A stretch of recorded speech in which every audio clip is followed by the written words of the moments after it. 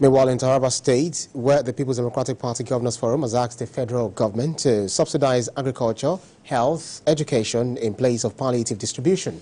This was part of the resolution reached by the governors at the end of their meeting in Jalingo. Senior reporter Olabi Adenusi filed in this report. This is the first time the People's Democratic Party will be holding its Governors Forum meeting in the Northeast, and it is taking place here in Taraba State. Shortly after their arrival, the meeting was declared open by the forum chairman, Governor Bala Muhammed, before it went into a closed-door session. The meeting lasted for over an hour before a communiqué was issued. On the political crisis in Rivers State, the PDP Governors Forum restated its stand with Governor Similaye Fubara.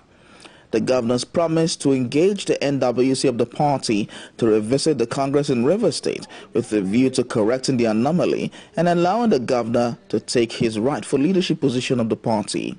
Now a cross-section of residents in the Northeast are calling on the federal government to channel the fuel subsidy money to other sectors rather than sharing it with the state governors. One of the beneficiaries of this subsidy removal are the states and the local government. So, because their allocation, their monthly allocation from the Federal Allocation Committee has actually increased tremendously. And in most states, or in most of the states, we are not seeing the impact of these increments in their revenue. We now agree that federal government should use the funds to sponsor other sectors, the subsidy funds in particular, to fund other sectors, instead of channeling it to the governors.